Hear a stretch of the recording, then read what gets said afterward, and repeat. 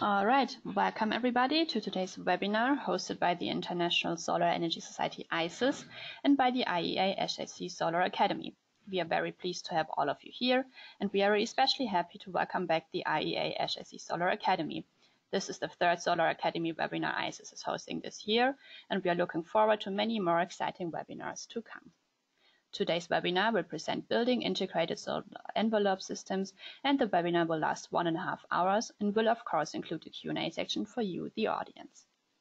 My name is Arabella. I am the Communications and Outreach Officer here at the IESES HQ in Freiburg, Germany, and I will give you a short introduction into IESES and the work we do, as we have many new participants joining us on this webinar today. The International Solar Energy Society IESES is a non-profit UN-accredited membership NGO. Our vision is 100% renewable energy for all, used efficiently and wisely.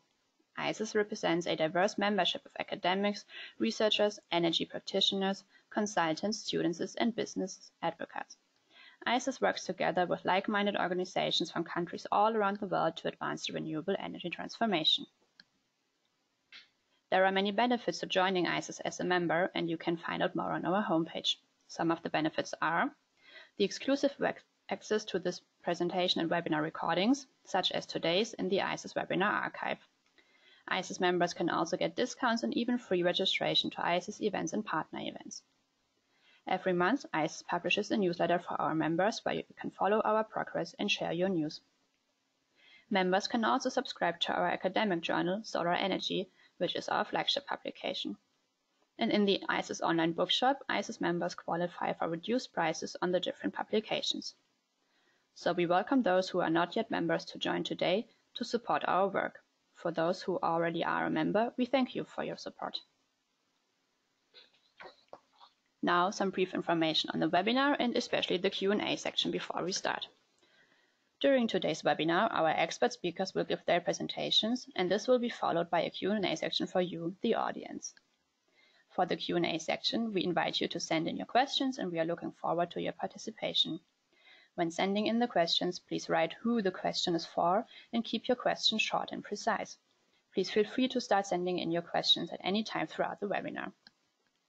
And now I'm happy to introduce our moderator for today, Bärbel Epp. Bärbel will introduce you to our speakers and guide us through the Q&A session. Bärbel is the founder and managing director of the German consultancy Sorico for solar market research and international communication. She is responsible for the international newsletter on the web portal solarthermalworld.org, reporting exclusive about market and technology trends in the solar and heating cooling sector. Now, I am happy to hand over to Bärbel. Bärbel, thank you for joining us today. The floor is yours.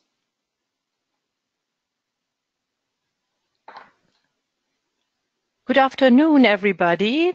Thank you, Arabella, for the nice introduction. My name is Bärbel Epp, Sorico, and I'm the moderator of today's webinar. And I will shortly introduce you also the IEA Solar Heating and Cooling Program, which is sort of the organizer behind this webinar in the form of the Solar Academy that Arabella already mentioned. So let's start the presentation. Yes, well, the IEA Solar Heating and Cooling Program is a research platform, one of the oldest ones actually below the IEA, already since 1977. It gathers 20 member countries, the European Commission, and 4 international organizations. So we cover a lot of countries all around the world, and we have experts, around 400, from all 5 continents. They work in research platforms which have a lot of different solar thermal specific topics, such as storage, PV thermal, district heating, historic building, daylighting, industrial water management, and neighborhood planning. If you want to learn more about the outcomes of our projects, and our research, you are very welcome to join the regular webinars, which are on the quarterly basis hosted by IESES. You find all the former recordings under this link, which is given here. You can also watch videos from conferences with experts, short 4 to 5 minute videos, which you find under this link also on the website Solar Academy.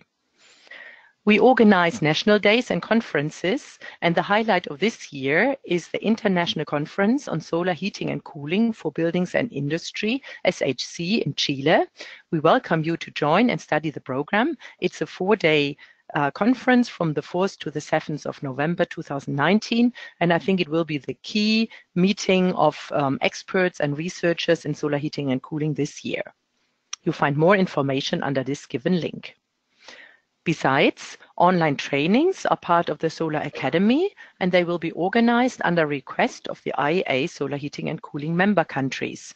Recent trainings have taken place in China, South Africa, and UK. Here are some more contact information, our general website. For further questions, the email of the Secretariat. You can for sure also follow us on social media or the YouTube channel. So today's webinar is in the series of Solar Academies, the third one. The title is Building Integrated Solar Envelope Systems for HVAC and Lighting, Task 56. Researchers like short forms, so make sure that you understand BISES in the sake of this webinar, which stands for Building Integrated Solar Envelope Systems. HVAC is probably well known. It's heating, ventilation, and air conditioning.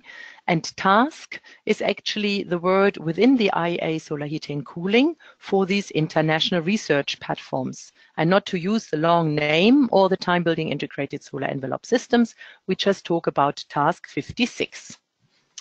So this was my short introduction. We have 3 speakers today. The first one is Roberto Fedrizzi. He is leader of the Sustainable Heating and Cooling Systems Research Group at the Italian Research Institute EUREC. He leads several projects in the field of residential buildings retrofit and utilization of heat pumps and cold district heating networks.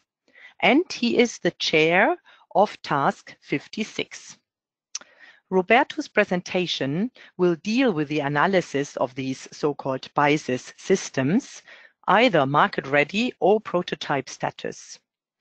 These BISES systems include multifunctional facade elements integrating solar thermal, photovoltaics, and/or natural lighting control devices. The systems have been assessed through a SWOT analysis, looking at the strengths and weaknesses of the different technologies. So I'm looking forward to the speech of Roberto. Please go ahead.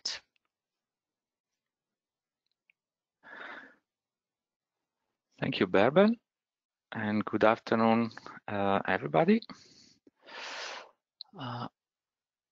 Hope you can see my screen. Let me close here. Okay, good. Good afternoon, everybody. Thank you, Bärbel, for this introduction. Today I'm here as operating agent, chair of this Task 56, which is focused on building integrated solar envelope system for heating, cooling, and ventilation, and for lighting. A quite long and complex title, just to say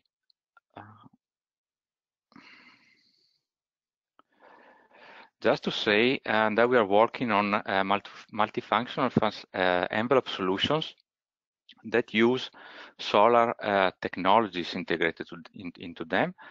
And when we speak about solar technologies, we include solutions that use solar energy, like solar thermal and photovoltaic panels, to produce energy or to generate energy for the building itself.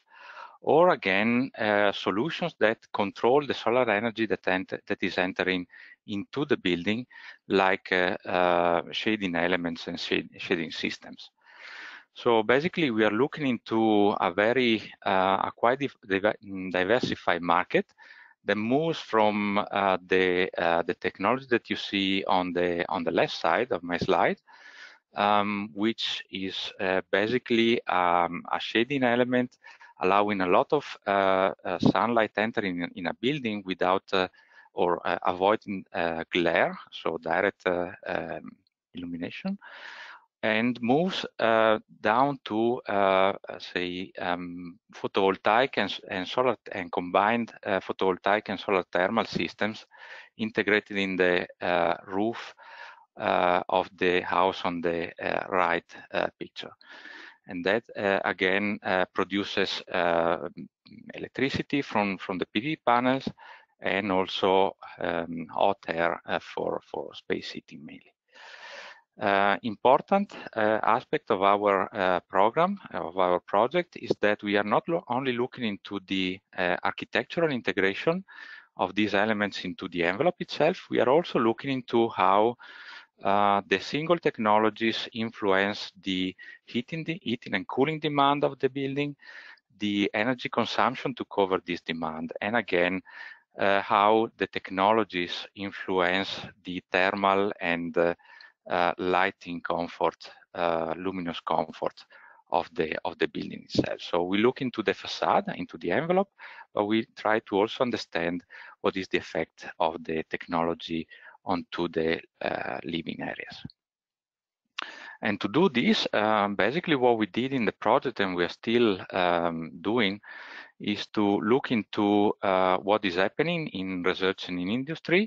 So we looked and listed on our website that you see reported on top of the slide. We reported on ongoing and already finished research projects that are focused on the development of these kind of solutions. But we looked also on the openly available literature on the topic.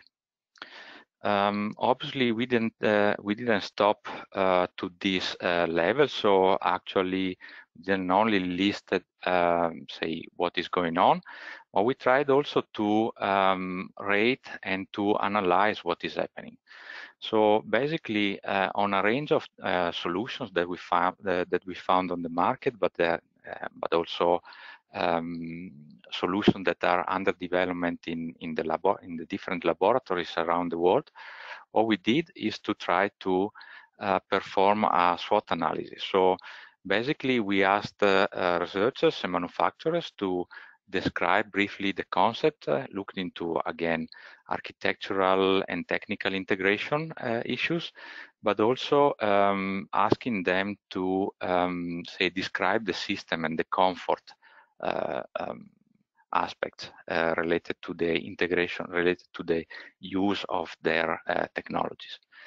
Once we had this, we also try to perform a SWOT analysis, which is basically trying to understand which are strengths and weaknesses of the technologies and what are opportunities and threats that are created or generated by the market itself. And out of this, for each of the technologies, we try to extract some lessons learned, and we tried also to look at the overall picture, trying to say, extract once more lessons for the entire market, again, including shading systems, so natural lighting control systems, PV integrated, and solar thermal integrated. So a very wide market in the end. So basically what we did is to look into solutions that are market available and producing thermal energy, like in this case, or PV electricity. But we also looked into solutions like this that control the natural light entering the single rooms. And for each of these technologies, and structuring the overall range of solutions in terms of market available and under development in the labs, what we did is to prepare this kind of forms in which we, as I said, describe the technology and then perform this SWOT analysis, and we try to draw some conclusions, some lessons learned. Each of these forms is going to be included in a report that is going to be concluded and published hopefully next month, and it will be available to everybody to read on our website. As I just said, that is not yet available, yet ready, but we can, in any case, say talk about or discuss around some initial conclusions that we could draw out of this analysis, and that we try to say structure into barriers that are there and that are say breaking the market somehow, and into opportunities that these kind of solutions are providing to the market itself. So starting from the barriers, and again from the technical perspective, what we found as a common point, a common say issue, is that from the design point of view and from the installation point of view, the single, say, multifunctional facade solar envelope systems are tailor-made solutions so far. Therefore, again, the design and the mounting process can be time-consuming and be prone to errors. On the other hand, a barrier which is quite relevant is that the market is looking for flexible and interchangeable solutions. So again, this is something that is not easy to tackle for standardized solutions like PV panels or solar thermal collectors, because obviously the size, excuse me, the size of the single elements is fixed most of the time.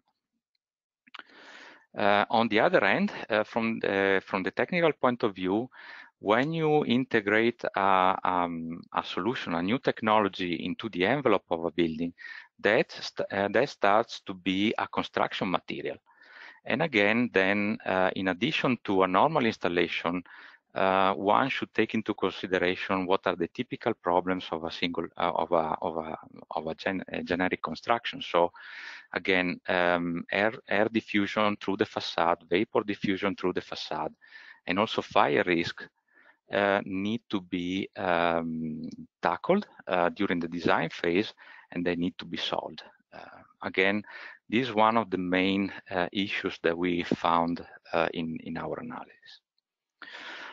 From the regulation and legislation point of view, we found that norms and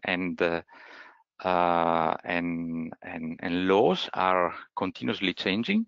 And when I say continuously, I mean that they are changing in time, year after year.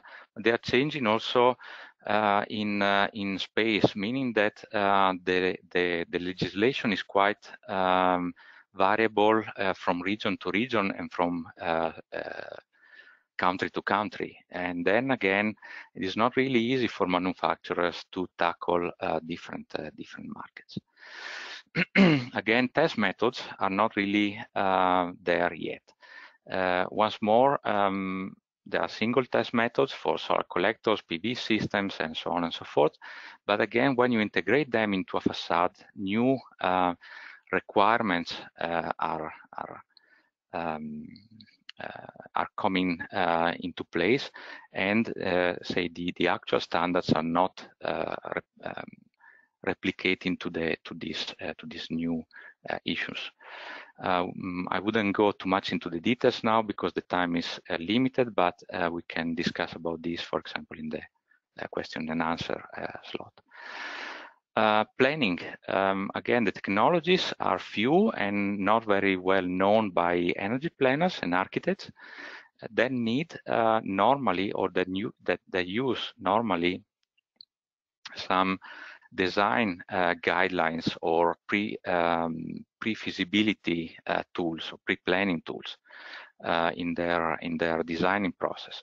And again, with respect to these solutions, we notice that we miss these really easy to use rules and planning tools, which is again quite a high barrier to the market. From the architectural point of view, I think I already somehow touch this point. Architects like versatile shapes, colors, and textures and sizes. Basically, what is happening is that a manufacturer tackling the market should also take this into consideration. And finally, from the economic and social point of view, we have obviously high initial cost. The technologies are not really widespread on the market, so due to innovation, we still have we still notice quite relevant investment costs, upfront costs. And again, as I said before, the technologies are not really much known by the architects and planners. Plus, however, they are not really much known by the installers. So probably also here there is quite a lot of work to go before these become, say, widespread solutions on the market. Despite these, say, high barriers that I mentioned, the market, a small market, is there. And we noticed that the solutions, there are some solutions available on the market that offer some good opportunities and that they are having some success on the market because they are tackled by architects and that they are considered by architects and planners as a suitable solution. And without going or talking about the single ones, the ones that are having success so far, they have all common, say, features, and which I try to summarize here. And on the one hand, they are easy to manufacture and to dismantle.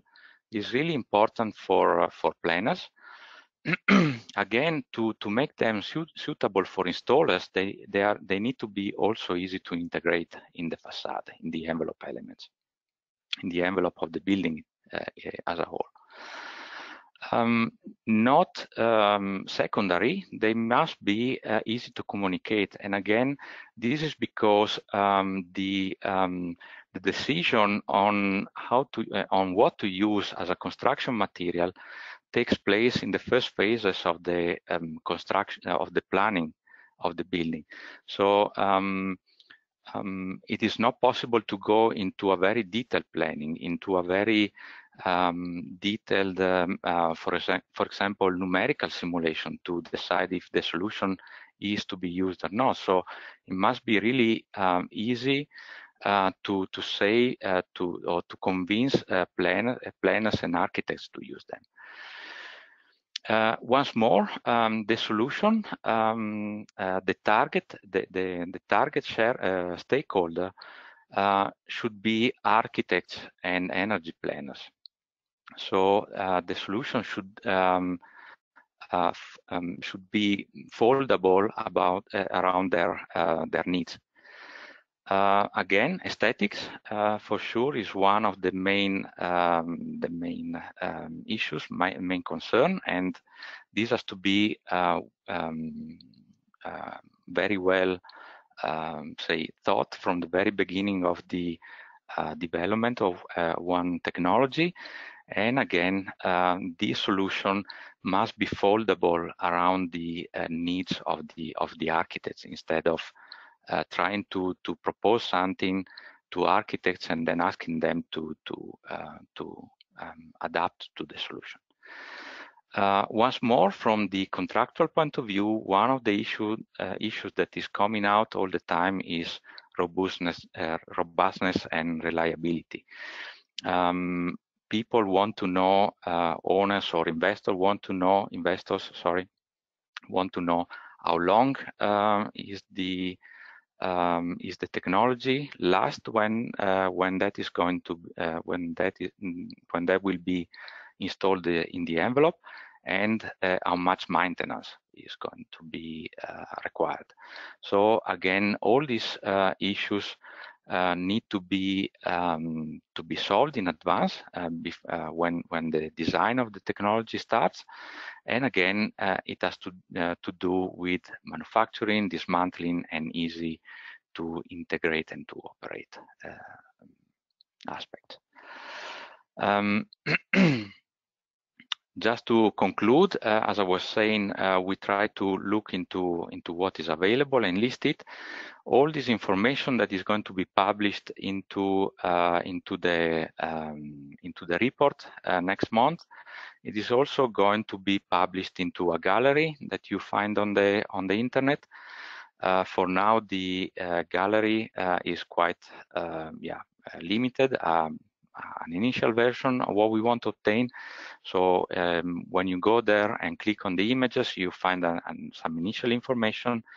By the end of the next month, you will find the overall set of information.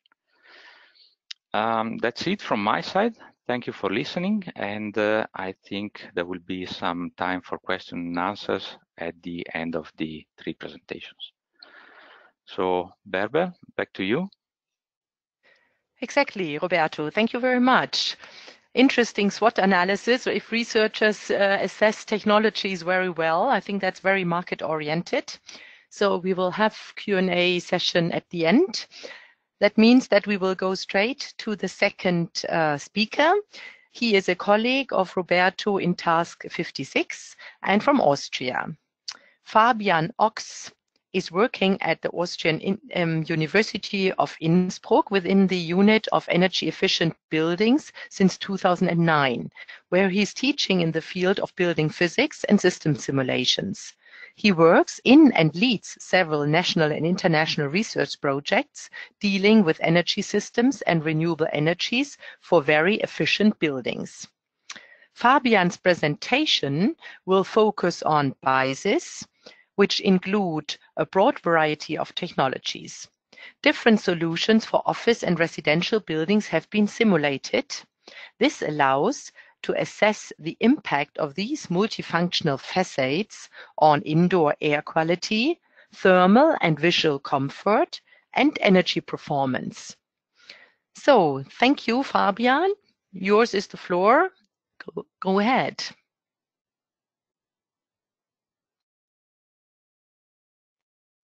Okay, hello everybody. Berber, thank you much for this introduction. And Roberto, thank you for the good overview, which will directly bring us into my topic.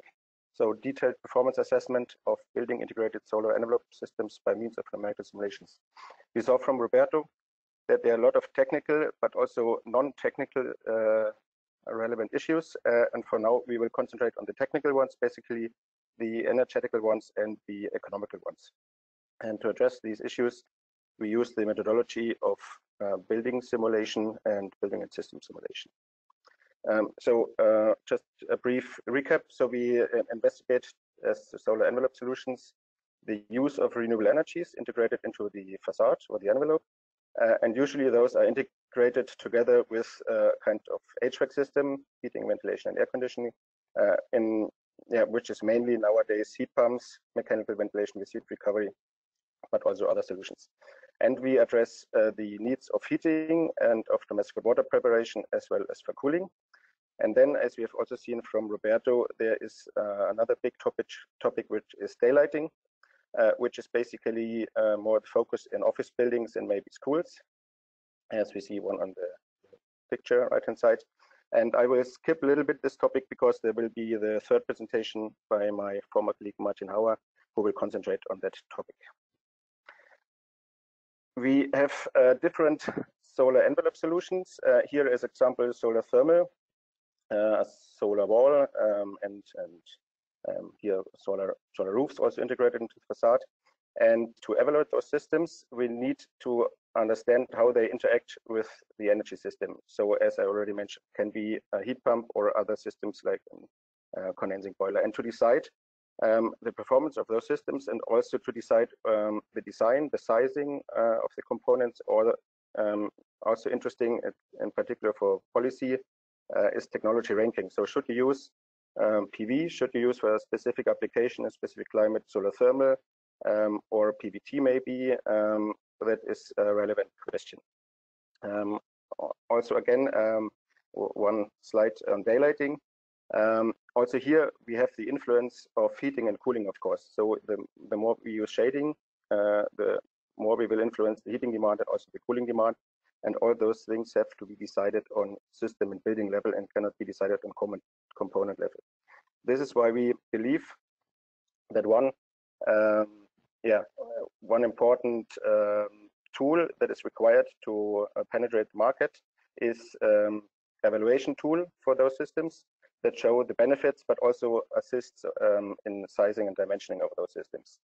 I want to show you one example here, which is a passive house in Innsbruck, quite recently built, and is a nice PV facade. And well, to decide whether this is a good system or not is basically not so easy to decide from the photos. So obviously it cannot be wrong to put all the facade, put PV on all the facade. But in order to decide which heating system you should go for, in this case, they did even decide to go for electric heating and electric domestic water because they believed that providing with PV will be kind of green solution. But basically to decide whether this is a good solution or not is not so easy without really looking into detail and understanding the behavior of the building and the system. So we need the components. I listed here, sorry for all the abbreviations: solar thermal, building integrated solar thermal PV, building integrated PVT, BIPVT. And then we have the building. The building can be a different type of building: a school, a single family house, multi-family house, an office building, and it has a technical system.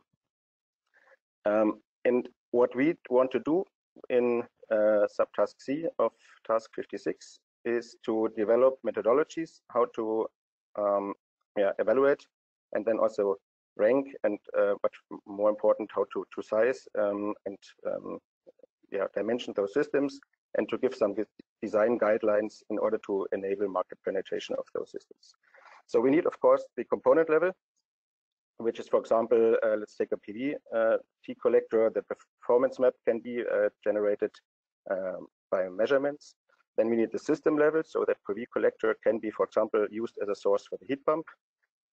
And then we need to integrate it into the building. So it could be in a single family house with passive house standard or in another type of building. And finally, that is another aspect that is more the macroeconomic scale.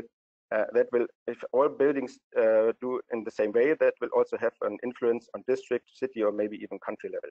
So if you have a lot of PV facades that will be connected to a certain type of system setup that will inject electricity, PV electricity into the grid, and so that will also have influence on the surroundings. So we need both. We need a kind of microeconomic optimization, which is the system design, sizing, the control, and of course, at the end, we want to have a cost optimal solution, but also the macroeconomic one, which is more the technology ranking and maybe to predict for certain technologies primary energy savings or CO2 savings, and also the overall costs, which is, for example, could give a good hint for regulation of subsidies, how they should establish their rules. So we have to distinguish between the costs for the building owner operator and the cost for society.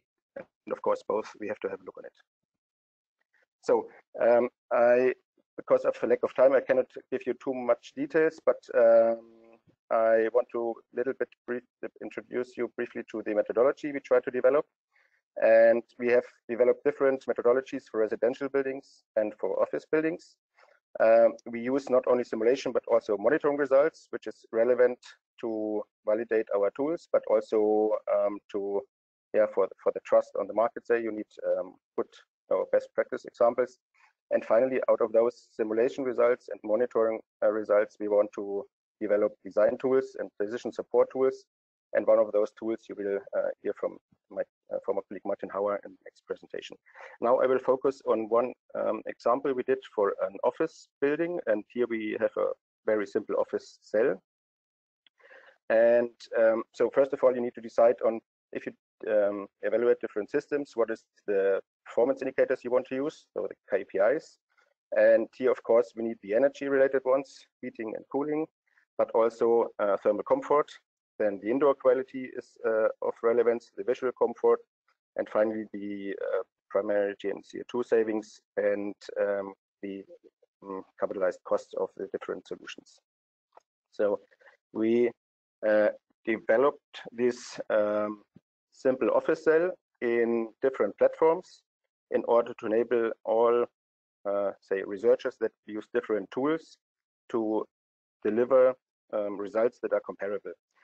On those platforms we tested is Transys, is MATLAB Simulink, then we use Modelica, Energy Plus, and IDA ICE as simulation tools, and also we compare those results to the results of planning tools like Dalek and PHPP. So what we did start with 3 different climates, one Nordic, one Stockholm, one Central European, one Stuttgart, and Rome as an example of a warm climate. And we first of all compared the simulation results for heating and cooling demands for the different tools. And it was quite a heavy exercise, even though it's quite a simple tool, or simple exercise, the office building. But we include the energy system, so the control, and it was really already quite an exercise, and you can find detailed analysis in the publication I mentioned here on the slide, bringing those different tools together. And there is influences of the model itself, of the tool and how it is modeled, but also the modeler cannot be, has some influence. So at the end, we found a quite good comparison, which gives us confidence that you can use different tools to compare the results. But still, there are some deviations, in particular in some months. So this was one lesson learned. You can use all the different tools available, but you have to be really careful with correctly calibrating your tool to the specific task.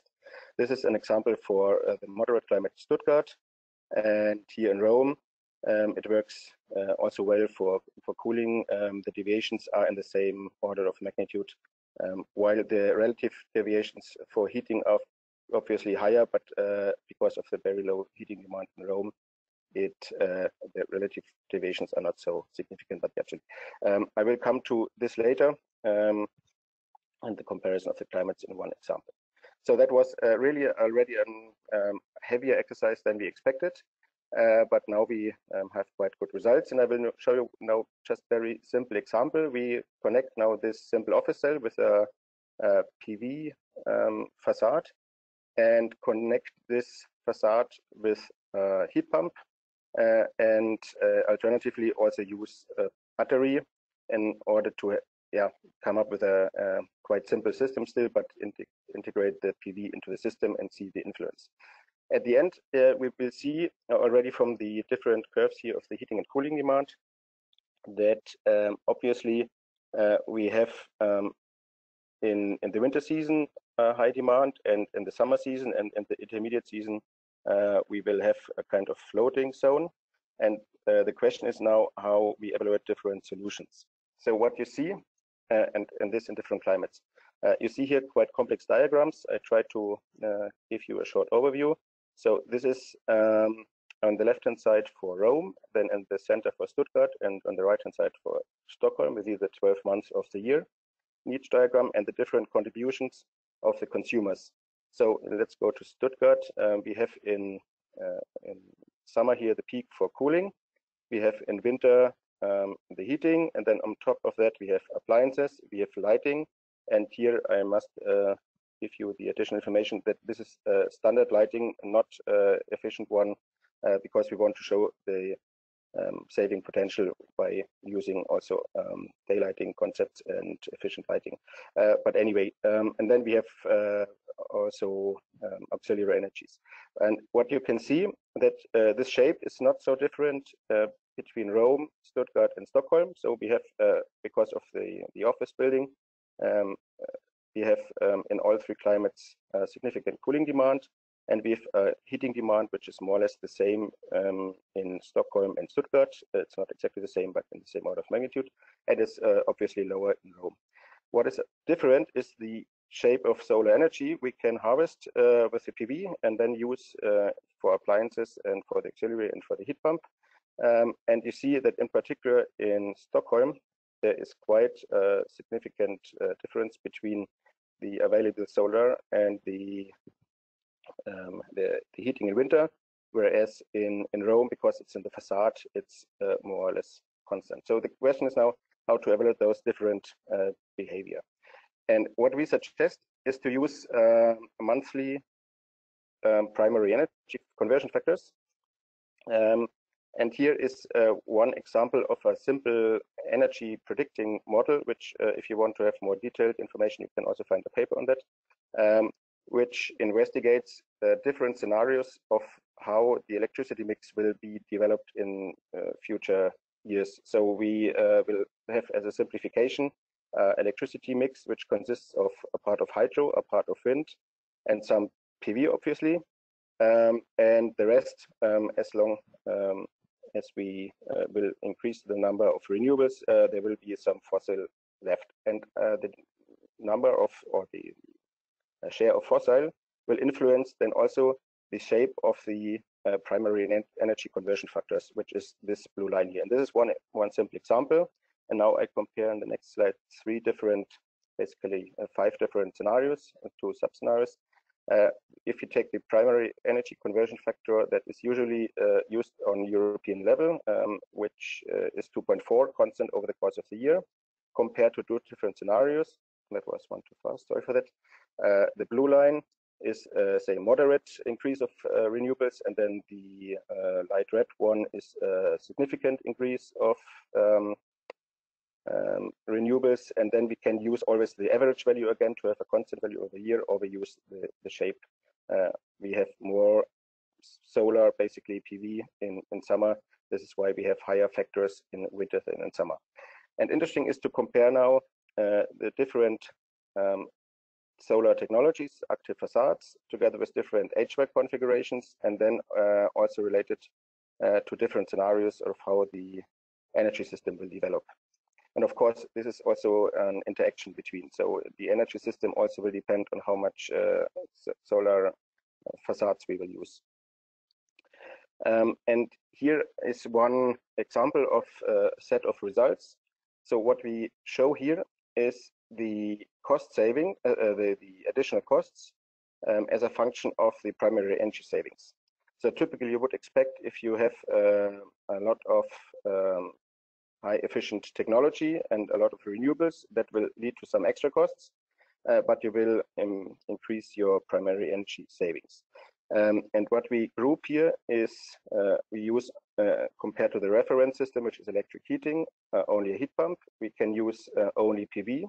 We can use heat pump plus PV, and then include a battery storage to increase the self-consumption of PV. And finally, we use heat pump plus PV plus battery. And that will, of course, lead to the highest primary energy savings related to the reference system, and will obviously also have some higher costs. So we have also 3 different colors here, and the colors are the results for the 3 different climates. So generally, you see a similar trend that, of course, in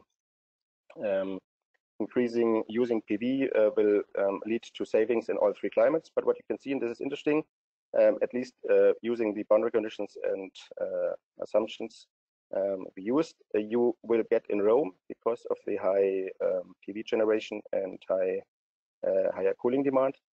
Using PV gives you energy savings, but also cost savings. Whereas in the other climates, you have energy savings, but not cost savings. Using only the heat pump comes with less savings, but higher costs. So you would go for PV first and then heat pump for heating. If you combine it, even better. And so we can evaluate different systems. Without going into more detail, but if you now change the assumption of your energy system, so from the primary energy EU mix of 2.4 constant over the course of the year, and we change now to a scenario, then the things a little bit change. And that is interesting. The trends of the overall trend does not change, but that might be for some technologies. So it is really also relevant what kind of energy system we expect in future, and how we plan for the next 20 or 40 years on macroeconomic scale. As I do not have much time left, I will just go to the next slide and show you the comparison of 3 different energy scenarios. So we have here the U mix. We have here the mix with 10, oh, sorry, there's a confusion, 10, 30, that must be 10, 30, 30. I will correct that for the published slides. And then here's the 10, 10, 10. And the more we go to a higher renewable energy grid, the less savings you will have, obviously, because the grid is already full of PV, but that influences different technologies in different ways. So if you use, for example, here, that is the heat pump plus PV, they are still a quite high influence, whereas if you only use PV, that influences less, that is less influenced by the assumption of the grid electricity mix. So using that kind of methodology, we believe that in future we can give a better picture to ranking of technologies and also to give some policy advice and advice for subsidies. As time is running out, I just want to show you within here this one before last slide that all those simulation results should also be useful, of course, for the engineers and the planners and the architects. And therefore, we need not only detailed simulation tools, but decision and design and decision support tools. And we work further on one tool, which is the PHPP, which is used quite widely in passive house design, but can be really a good use also for renovation, planning renovations and using of BISES systems. What we are going to do, or already done, and it's ongoing work, is compare always simulation with PHPP calculations, adopt and improve the algorithms, and make it even more reliable tool and a more widely usable tool as it already is. And I really can recommend to use it for your design. I want to conclude that so we investigate those solar active facades, which is multifunctional facades, and we have to investigate it in the system context. We have to distinguish between the different needs: heating, cooling, electricity, or daylighting, which will bring you to the next presentation. We need the component level characterization, the building level, and also for a better market penetration, it is very relevant to come up with source design tools, which I just mentioned at the end. Yes, and with that last slide, I want to thank you and wish you a good final presentation from my colleague Martin. Well, thank you, Fabian. I think this showed very well what a simulation can bring into, like understanding of interaction between renewables in the grid and technologies used in the facade. Thank you very much for that. There are already a lot of questions coming in. We will raise them after the last presentation. And in the meantime, I will share some questions through the chat box with the speaker so they can prepare themselves to the questions a bit. Well, our last speaker is called Martin Hauer. He has an interesting background of private sector and research. So he studied energy engineering at the University of Applied Science Upper Austria and received his PhD from the University of Innsbruck. His work focused on daylight research with a strong connection of building physics.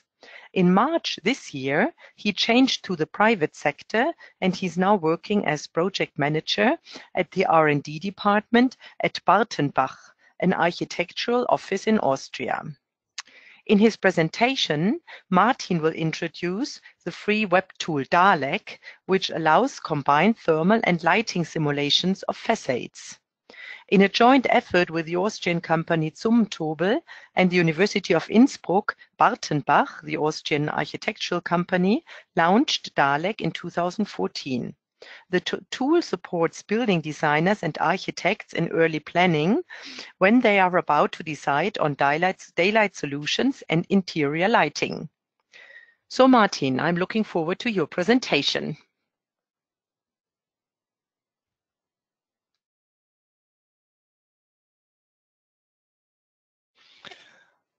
Hello, everybody.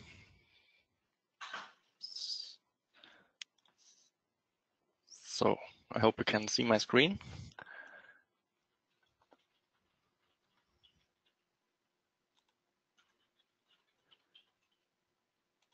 Yep. Okay, good. Okay, welcome also from my side.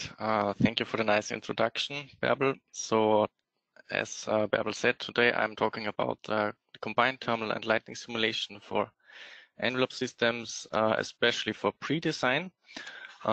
Maybe as some of you don't know in detail what Bartenbach maybe is doing, so I give you a short introduction into this. So basically Bartenbach is a lighting consulting company and is well known especially for its innovative solutions on artificial lighting and daylighting. We are around 90 employees, and we also quite a big planning department, of course, but also are doing research and development quite a lot. So just looking shortly on different divisions we have. So lighting design, of course, I'm mainly doing integrative day and artificial lighting design. Then lighting solutions, going really towards developing the whole concept of the lighting solution, so to say. And then the department I'm belonging to, research and development. So we are mainly focusing on the field of light impact or daylight impact on beings, product development, of course, and also the topic of daylighting and energy performance analysis, which I will address in this speech. Good, so going into the topic of my webinar now. So when we talk about daylight requirements from the facade, we have kind of a concurring situation. I mean, we have three aspects we should address well. The one is the visual comfort, of course. Then we have the topic of energy demand or overheating issues.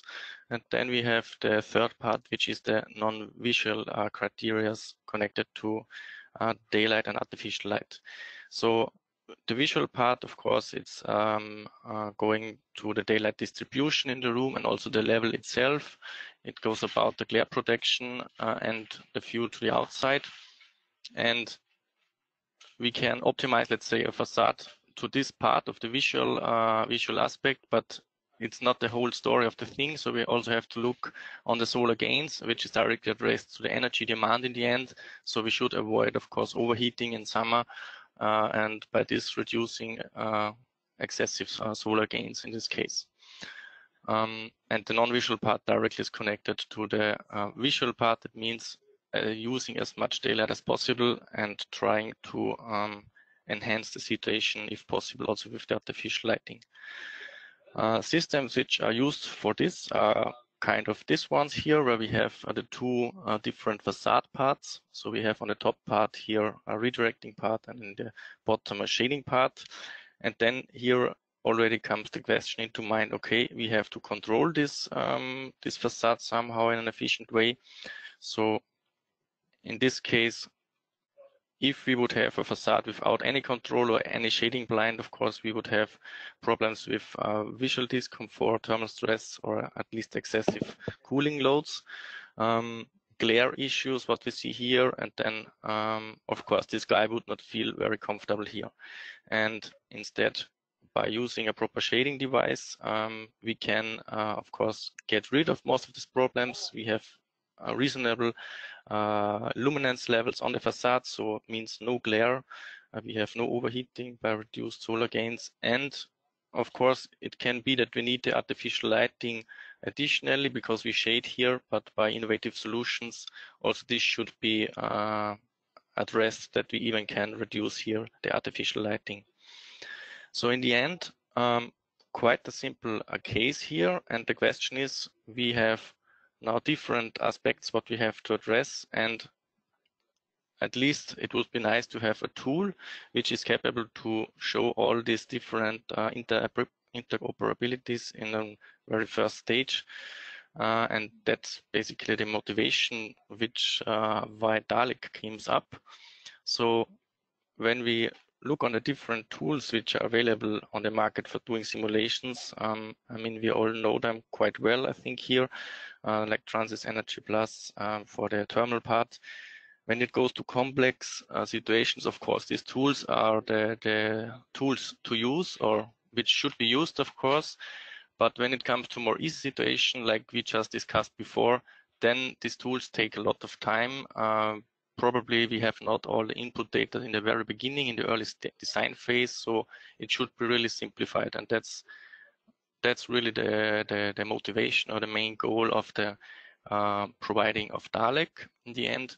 And just showing here, let's say a vision, what we want to have in the end is just an energy demand, for example, over the whole year, what we see here, or then also results about the daylight availability in the room, or even overheating frequency, for example. So very fast and easy figures where we can see how a certain facade design can affect the situation. So all of you would be able just to start the Dalek tool now, because it's available as online web tool. So just follow here this web link and you can see this interface. Basically developed within a research project from Baden-Bach, then also University of Innsbruck and Zumtobel Lighting were involved in this research project. And now I would just go a little bit more into detail what's behind this tool here. So basically we can say the concept is separated in 4 main modules and 1 control module here in the middle. So concerning location, so we start somewhere from a certain location with a certain climate data, we get some exterior luminance from the weather file, and then we calculate the daylight as the daylight contribution in the room based on a specific facade setting. Then we get the interior daylight levels on 2 different measuring points at the working plane, and can therefore calculate back to the artificial light demand by the artificial light module. Of course, there are some interactions again with the user for the switching on, off, or dimming mode. And in the end, what is important for the thermal module in the end, we need the input of the artificial light demand, means heating gain by the artificial lighting. And then, of course, we need external conditions like radiation and external temperature, or of course also kind of the solar gains, which interferes with the thermal model. In the end, we came up with an energy demand for heating, cooling, and lighting for the whole year, and of course also daylighting and artificial lighting results of what we have seen before, but we will see a little bit more later on. But now let's go through. We start with this location module and climate data module. So what's behind here? Basically in Dalek are almost all stations which are available in the, let's say in the TMY2 or in the EPVW or EPW files. All the stations are included in Dalek, and you see here the dots on the world map, so it's quite a lot.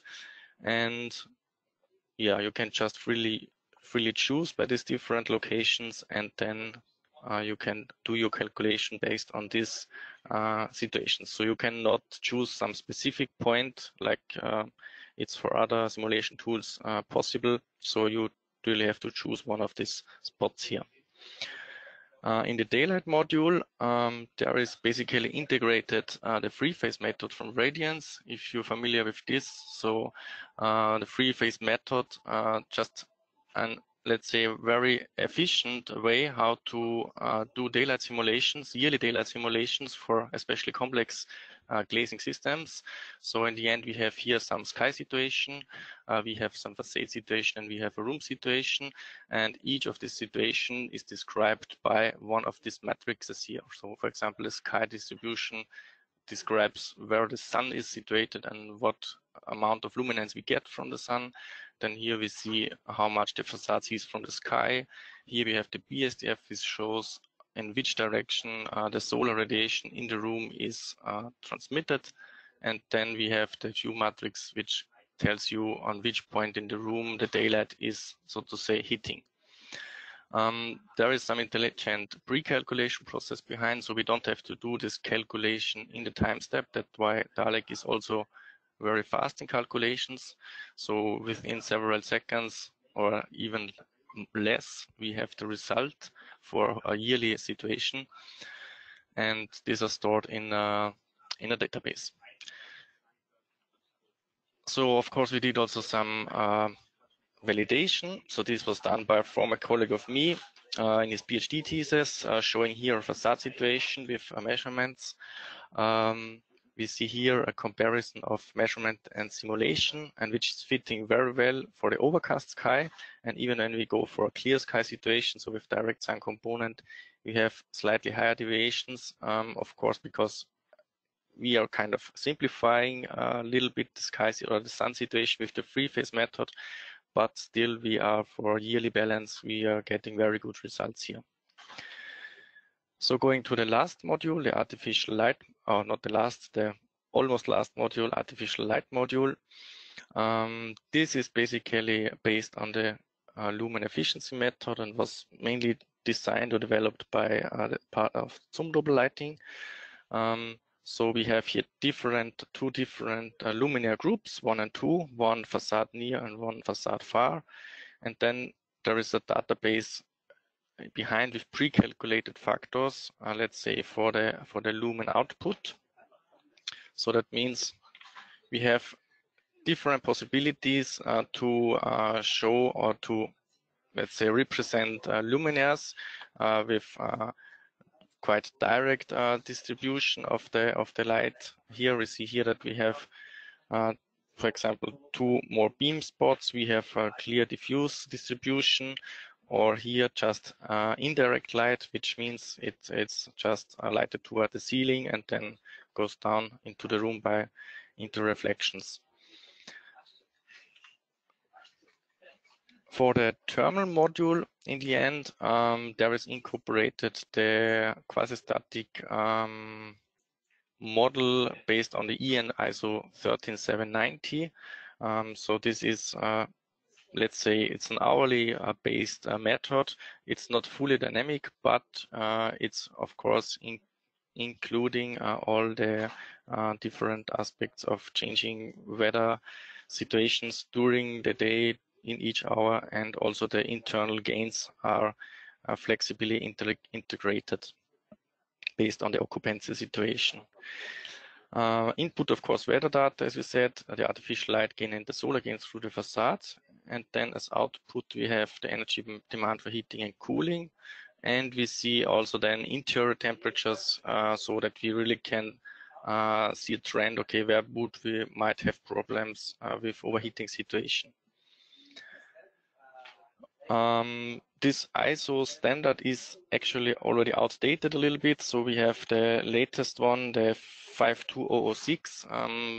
So there are plans to update it, but so far we are still with this ISO standard. Even if it's not the last standard anymore, we are going to reasonable results, or yeah, good results. Concerning the facade module, of course, we have on the other hand side just the glazing, what we can calculate or include, but then also the facade system is possible, so meanings of a shading system or even daylight redirecting systems. For glazing systems, it's quite easy, let's say. There's a known angular dependency of the G value and the transmittance based on the angular incidence. For shading systems, this is a little bit more complex. That's why we have, as already mentioned before in the daylight module, this BSDF approach here. In Dalek, there are not BSDFs itself, but we have this angular dependent G value, which is directly including, let's say, the BSDFs of the shading and also the glazing systems behind them. And we have then for 145 different incident directions, an angular dependent G value, which describes the thermal situation very well. Good, and for the last module, it's the occupant and control module. So more or less, this is the controller of all the 4 outside modules we have seen before. So how all these modules are interacting, and in the end also representing the user, how the user is doing. So we have basically 2 different control methods. I mean, the one main control is the thermal control regarding the radiation on the facade. So if you have a certain amount of radiation on the outer facade, the facade setting changes, for example, closing the blinds. Or we have too high interior temperatures, meaning too high heating and cooling loads, then also the facade situation changes. For the let's say the occupant related controls, we have a luminance threshold for the inner side of the facade, means that we get we tackle the glare issue.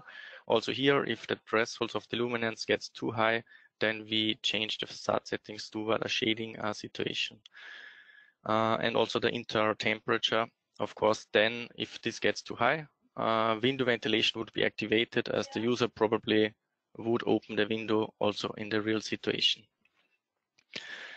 So just to show you a little bit out of what was done in the task 56. So I just kept up here with the presentation what Fabian was doing before. So this office box here was simulated in this case study and compared with the different simulation tools. And my colleague David Geisler-Maroda, he did the calculations with Dalek, and the Transys 17 simulations were done by the URAC. And just showing here some results. So one situation in Stuttgart concerning the annual energy balance. So we see a very good overlap or agreement here between Transys and Dalek. When we look a little bit more in detail into the, let's say, monthly balances, here in the lighting situation, of course, we have no difference because there is a constant schedule behind. I mean, even here, Dalek could, of course, account a more intelligent way to cover this lighting loads, but just for comparison reasons, we made it constant here. And for the heating situation, we see that we have here slightly lower heating demands compared to Transys in Dalek. And also for the cooling demand, we are a little bit lower. And when we take a look on the results for Stockholm, then we see again here the situation is quite the same, so no influence. But for the heating situation here, also here we have even a little bit higher discrepancy between Transys and Dalek. Can be, of course, in this situation that the effect of the, let's say, simplified thermal model can have some effect here. Also maybe the different or the higher differences between inner situation and outside conditions. I mean higher these differences between two can have a slight effect here. So in the end, we have here a higher deviation, but for the cooling situation, for example, we have still a good fitting between the results. And as a last result also for Roma. So again, here we are better fitting like in for the northern situation again. So for the heating, I mean, it's almost not mentionable here with this amount, but for the cooling, which is interesting for Roma, we have a very good fit, and this is absolutely in the feasible range, because we always have to think about the aspect that we talk about early design phase, and in this stage we have that less accuracy in data input for sometimes that with this let's say with these deviations we are more than on the safe side in this case. As my colleague, former colleague Fabian already mentioned, there is a publication on this comparison which have been done. I also want to refer on this. So if you're interested in this result, you can take a closer look here on this paper. And there are more ongoing comparison in this task. So now going more towards complex systems. Of course, there we are a little bit restricted in terms of HVAC systems in Dalek, but we are focusing here more strongly on daylight systems and showing the benefits of daylight systems itself.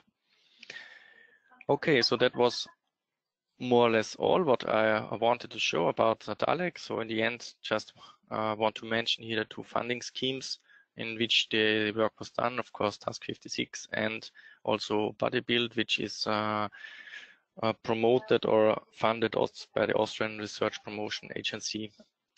Just to mention this here. And then I say thank you and open for your questions, of course. Thank you, Martin. Very interesting results. We have a lot of questions. Thanks to all who typed them in. And I think I will start with Roberto's presentation. And there was a very straightforward question regarding further companies that have innovative next generation concepts, which are Energy Sprong and EcoWorks. And one of our listeners would like to know, Roberto, whether you have already contact with these companies and whether they might be also integrated into your work. Energy Sprong and EcoWorks. Yeah, thank you for the question. Energy Sprong, we know them obviously, but Energy Sprong say it is an overall concept. Say they are not looking into envelope solutions; they are looking into how make buildings more efficient via a standardized, industrialized approach. The other company, not we are not in contact, so I would be happy to get in contact, and yeah, you can write to me right after the webinar for this. Good. This is active networking. There's another question, Roberto, to you, which concerns the project you were presenting on Canada, the Concordia University project. Somebody wants to know whether there's any interaction with Task 56 and whether the main advantages compared before and after the solution were looked at. Yeah, we have a good collaboration with Concordia University. They are good partners and contributing a lot to the activities into the task. And actually, they are developing this solution for quite a long time. This solution is used on the one hand, as I said, I don't know if I can share my screen, by the way, Arabella. The solution is used anyhow to produce, on the one hand, PV electricity, and on the other hand, to warm up air that is flowing through the through the gap between the PV panel and the roof. Then this warm air is used to feed an air-to-water heat pump, and again to directly heat the indoor air in winter time, during winter time. So actually, I do not have here the exact results in terms of what are the benefits in terms of energy savings for the building with or without the system. But again, obviously, you can increase the COP, the efficiency of the heat pump, by quite a lot. As you can imagine, you can take cold air from outside, warm it up by some few degrees, 10, 20 degrees, if I'm not mistaken. Or obviously that depends on the size of the roof and the size of the PVT system, and then with this much warmer air feed the heat pump. So compared to using the heat pump in a cold environment like Canada, or using the heat pump with a preheated air, that is quite a lot of difference. Again, if you are interested into specific results, you can write to me, and I can have you in contact, get you in contact with the responsible people. So at Concordia. Thank you. Great. Well, I think there were several questions regarding PVT. There seems to be one confusion, actually, that it's not so clear if a PV module is integrated into the facade and there's a gap behind the PV system. Is this already considered PVT in your simulations because there is a certain heat transfer into the building? Or is this a simple PV solution and not a PVT solution? Maybe Fabian from your simulation part can answer to that. Okay, thank you, Bärbel, for the question. So it's not that I can really give the final definition, but in my eyes, we speak about PVT if the temperature is actively, so the solar heat the system is producing is actively used, and if it's the PV is just integrated in the facade in a usually architecturally attractive way, then we speak about BIPV. Then there's no active use of the heat, but it of course influences the PV efficiency, and we should consider this in our calculations or simulations. And yeah, so that is, I would say the definition is PVT is if there's an active use, and that can be either using air as a heat carrier or other fluid like water, usually maybe glycol. Okay, thanks. Again to you, you had a black PVT building in Innsbruck. How much PVT was installed there? Do you know further details on this project? I have some, yes. So it's not PVT, it's only PV in this case. This is also only PV, okay. It's only PV. It's even in the tightest sense not BIPV because there's a rear ventilation layer. But I think it's quite nicely integrated anyway.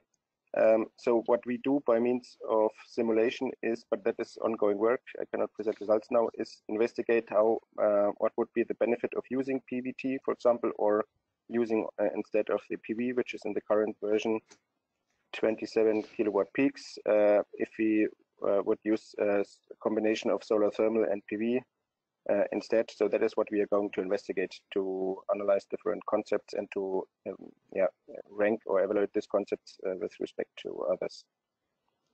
Okay, thank you.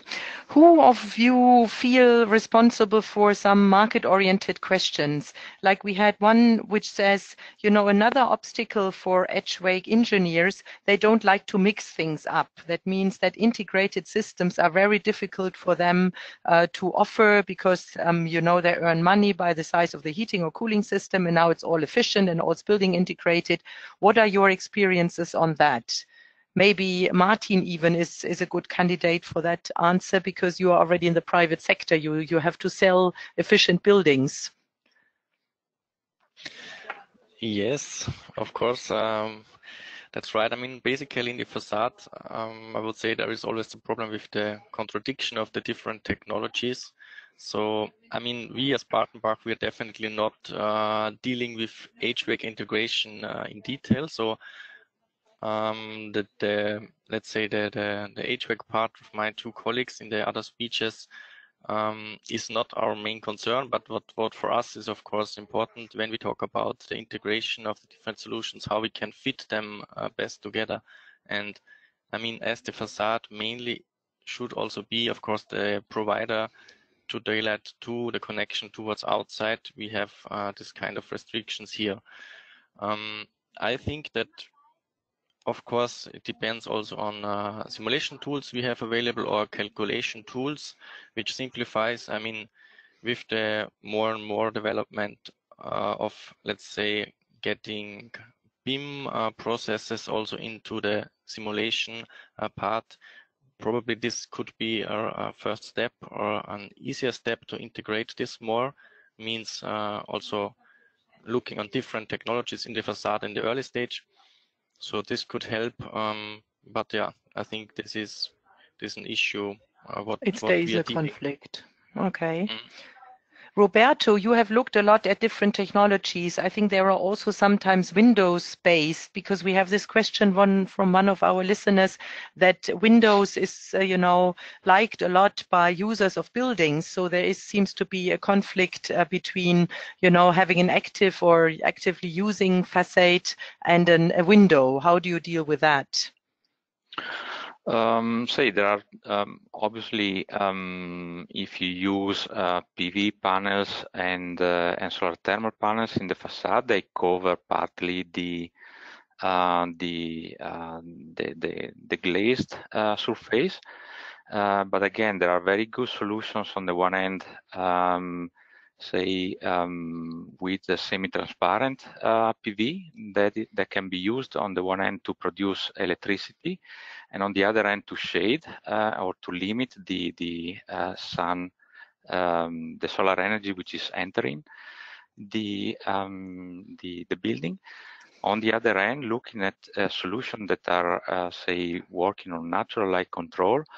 There are, for example, solutions like electrochromic materials that are nowadays included into windows, and then they can be used together to say, have an external a view to the exterior and a control of the luminous and thermal comfort in the building.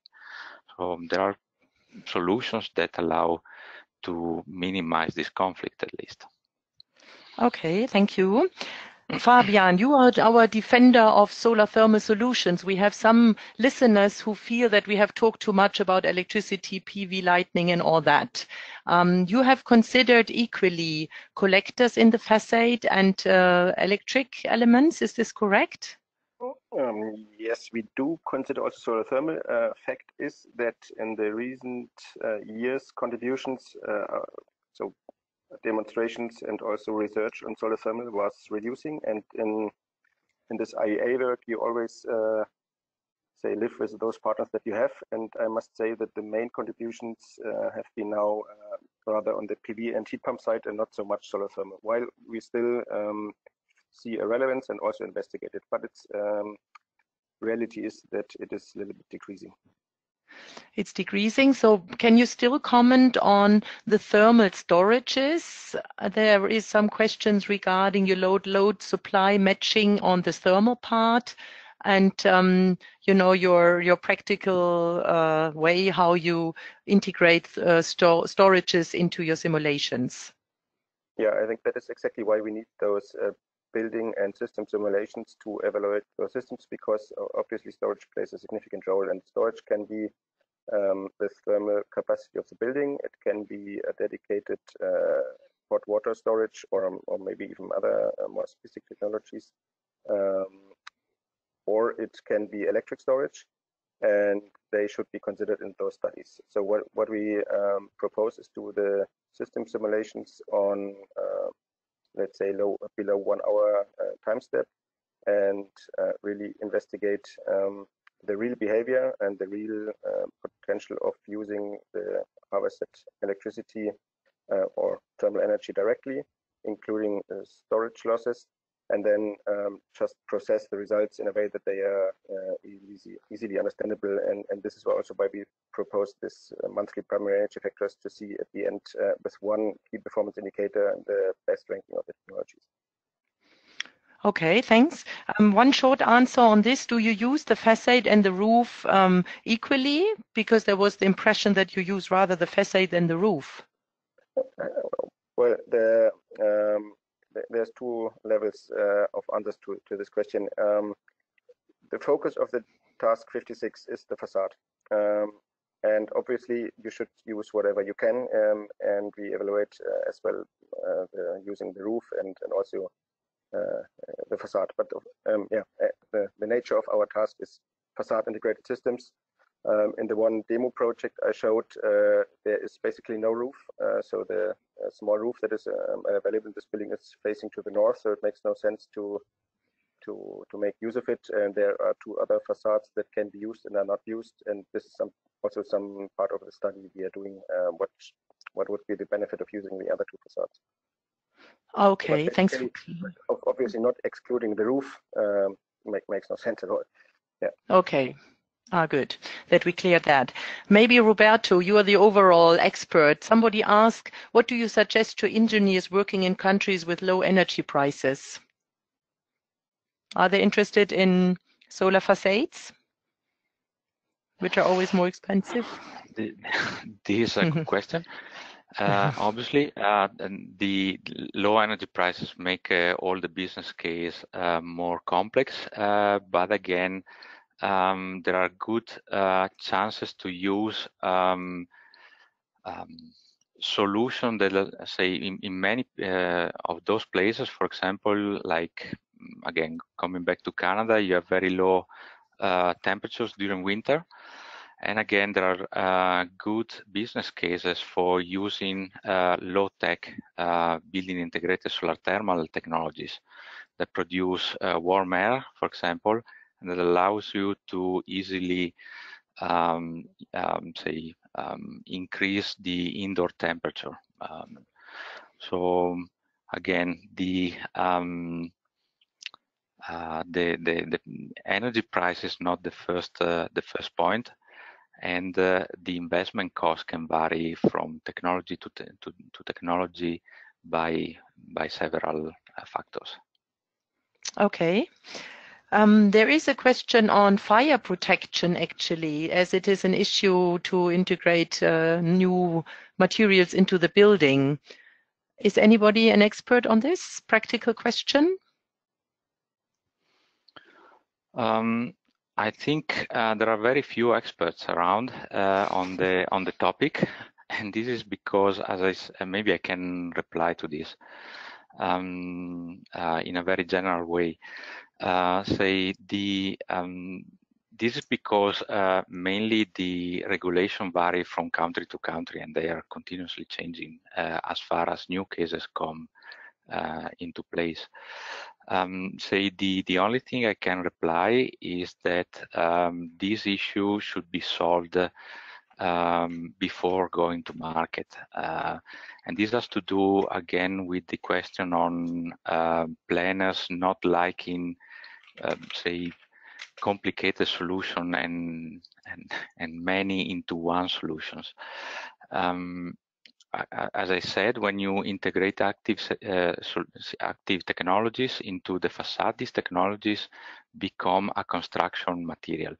And again, they should comply with construction regulations. So whenever a new market is tackled, the construction legislation should be considered, and the manufacturer integrating, say, PV panels, solar thermal, whatever technology into the envelope should consider this from the very beginning, in a way that they do not tackle the market again by simply saying, you can take my technology and hang it on the wall, on the facade or on the roof, but providing the planner full solution. So they solve all the regulations, and they provide clear answers to the overall needs of the building. So again, not only fire protection, but also they solve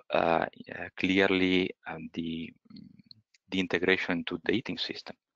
That is something that we clearly see when we look into success stories. The manufacturers that have a good success on the market are those ones that provide a full solution to the planner. Okay, thank you. I think that was a very interesting and intensive Q&A session. Thank you very much for all the listeners to get involved and challenge us with your interesting questions. Thank you very much to all the speakers for these comprehensive insights into your work. And I wish you all a nice rest of the day, and hand over to Arabella for the final words from our ISIS colleagues. Thank you, and bye-bye.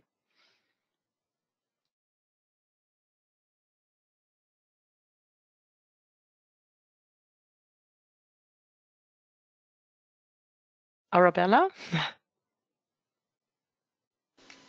Sorry, double muted myself. Okay, sorry for that. Thank you, Bärbel, for doing a great job on the moderation and on the guiding us through the webinar. Thank you to our speakers for joining us on that webinar as well. We received many questions for the Q&A session, and as usual, we can't get through all of them. But what we will try and do is collect all of them in an Excel sheet, and then hopefully our speakers may find some time to get back to your questions, and we will upload this and share with you as well. So there will be a chance for your question to get answered. So now, before we all end the webinar today, there is some more information I'd like to share with you. And this is both from ISIS and also, I think, in the very best interest of the IEA SHC. And that is a very important event announcement. And Bärbel, I think, mentioned it briefly already in the beginning. We have a very big event coming up this November in Chile. It's the IEA Solar World Congress 2019, together with the SHC 2019 International Conference on Solar Heating and Cooling for Buildings and Industry. The registration for this event is open, and there are membership benefits you can be eligible for. So this is for sure something to be on the lookout for. This event consists of presentations, forums, workshops, and there are of course sponsoring opportunities as well. And we expect, and we already have confirmed, a great set of plenary speakers and keynote speeches. Within this big congress, we also feature the 9th International Conference on Solar Air Conditioning, that's the SAC 2019, and also the ISRE 2019, and that's the International Symposium on Renewable Energy Education. And for all of that, we have loads of information on our websites about how to register, where to stay, what the program looks like right now, who are the speakers that I have confirmed. And you can find that on both homepages. That's the Solar World Congress 2019, as well as the SHC 2019. And then next week, going along with this event announcement, we have a webinar coming up again. And it's going to be the ISIS Spotlight on Chile and the Solar World Congress 2019, where we will put a special technology focus on Chile, and we will again introduce you to the event and the different partners that all take place in it, let's say. And so now for my final announcement for everybody for today. I know that is a big concern for you, or that's a lot of interest. There will be, of course, a webinar recording, and this will be available both on the ISIS as well as the IEA SHC homepage within a few days. And then also for the ISIS members, please remember you already have unlimited access to all ISIS webinars and presentations if you log into your membership area. And the same goes for the presentations as well. They will also be available. And now, on behalf of ISIS, and I think also, of course, of the IEA SHC, we thank all of you for coming out today and for joining us on the webinar. And again, once again, a great thank you to Bärbel and our sets of speakers. We are always looking forward to hear from you if you have any feedback or any wishes for future webinars. And you can write to us at public.relations@isis.org. And we also very much invite you to complete the little survey that will go out today to you in a bit. So I think that's it for today. Thank you again very, very much for joining us. I will now end the webinar, and we wish you a great day and hope to see you soon. Bye-bye.